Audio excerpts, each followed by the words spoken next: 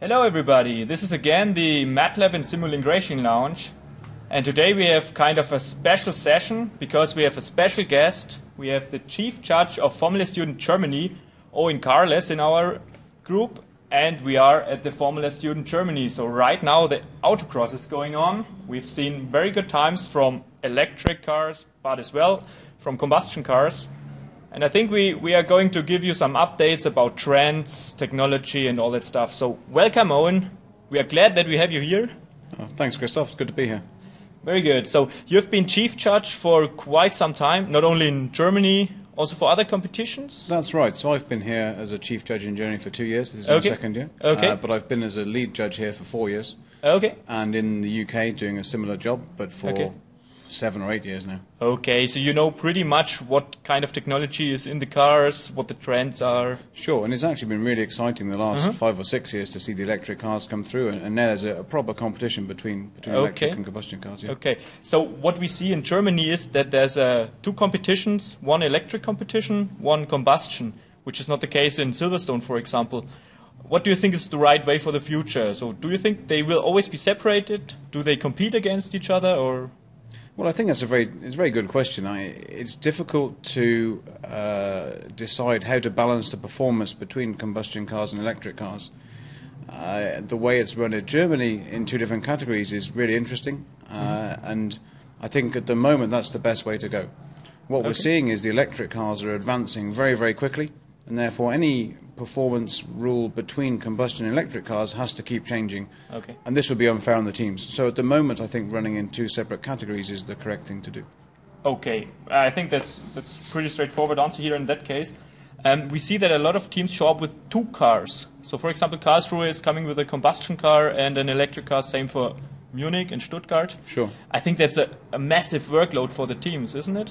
Oh, exactly, yeah. I mean, one of the things that we talk about with the students is this is a difficult project. Exactly. But if it wasn't difficult, we wouldn't do it. None of us would be sat here. Exactly.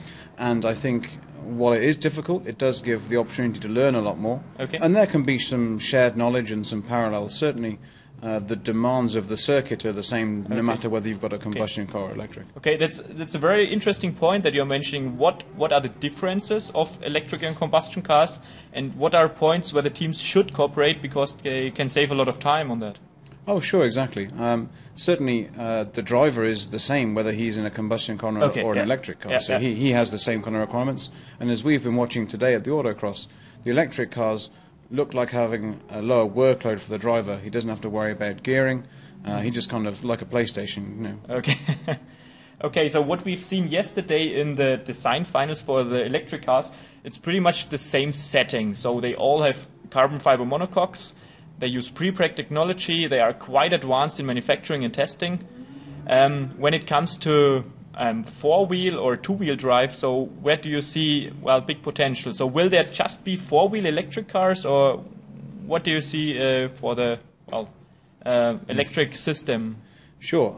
I think it's really interesting area of development at the moment. So not just two- and four-wheel drive, but also the management of the energy. So one of the main reasons the electric car is a very attractive proposition is not just because of the technology and the fact that it is new, but also the efficiency and regeneration and braking. This, of course, has an effect on vehicle dynamics. If you have a four-wheel drive car, you can recover energy off the front wheels as well as the rear.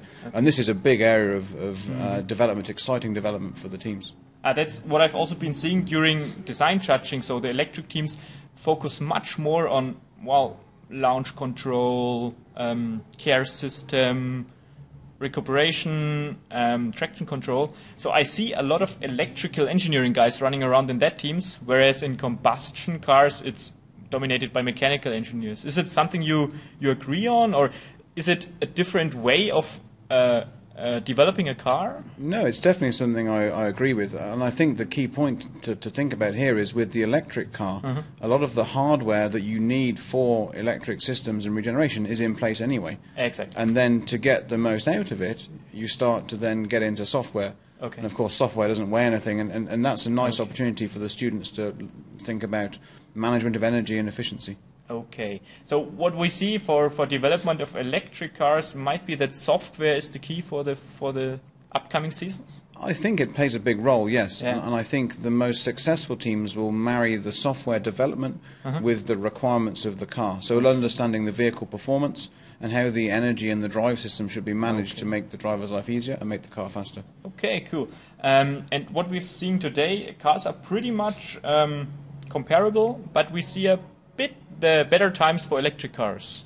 Sure. I think there's something in the rule there in as much as the electric cars can run at their absolute peak performance in the autocross. And this is a really impressive sight to see. And even though they don't make much noise, they still are really, really good. It's impressive to see them, it really is amazing.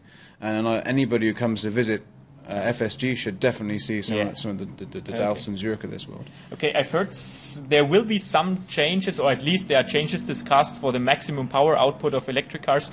Is there already a conclusion achieved, or is it right now in discussion? So can you comment on that? Sure. So at the moment it's in discussion. Okay. The behind Formula Student Germany and UK and SAE in America is a rules committee, and what they like to do is try and have all the rules the same across the competitions. And this is fair on the students because they can enter all the competitions. Okay.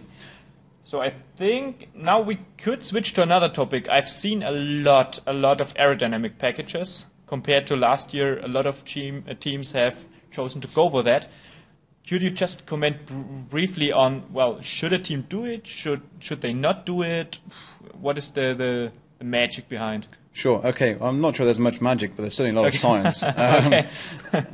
I think what we've seen over the last few years is the rules were relaxed deliberately by the organisers to try and make it more attractive to run aerodynamics. Okay, so to force the teams a bit to try on that.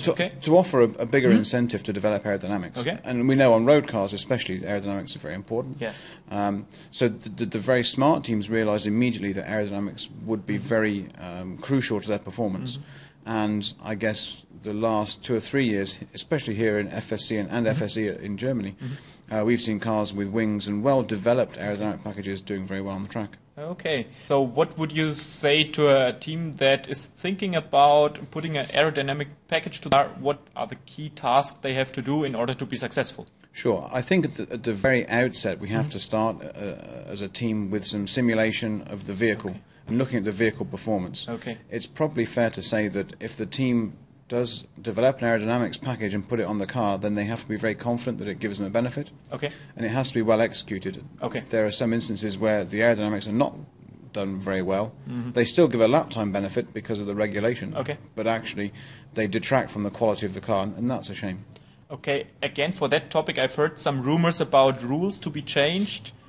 Can you comment a bit on that? What's going on there? Sure. So, again, this is just a proposal. I imagine that it will be passed as a regulation, but at the moment they're talking about making the wings smaller and also having a trade-off between the size of the vehicle and the size of the wing. And I think my understanding is the wings are not going to go away. They'll still be important, but it'll be much more of a challenge for the students to do a really effective aerodynamic design. So, Owen, you have mentioned simulation that teams are doing. I have seen in the design judging, so a lot of teams are using simulation, basically all of them, but not always. I've seen a clear motivation. So usually you have certain goals that you want to achieve with simulation. I had the impression that some teams just did them to have nice images on the design report. So what is your impression on that? Yeah, I think what you say is probably true of some teams. Certainly, as design judges, we're used to looking at plots from FEA and CFD, and I think that's very accessible for students to take their solid models and do those kind of analyses. What we don't see so much is whole vehicle performance simulation.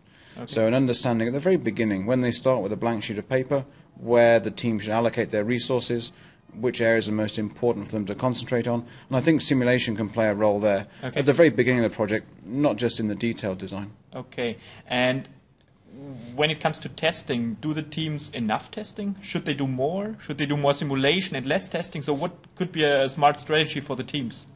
Well, this is a very difficult question, of course, because based on what you have seen for the presentation of the teams in the design final. So what do you recommend? I think in the design final we have teams which are judging it pretty well. What's interesting for me is that it's not just testing at a vehicle level. You have to do some testing at a system level as well. And doing a simulation of an upright, for example, needs then testing of that upright rather than testing of the entire car. Okay. And I think linking back to what we talked about earlier on, the aerodynamics and the testing and verification of the CFD is an area which hasn't really been exploited yet. Exactly. So there's definitely potential for improvement. Oh, sure, yeah. Even if the teams don't have access to a wind tunnel. I think there are other methods of testing that. Oh, definitely, yeah. I mean, obviously a wind tunnel is a great facility to develop parts. The real benefit of a wind tunnel is allow you to look at different setups on the vehicle and how that affects aerodynamics.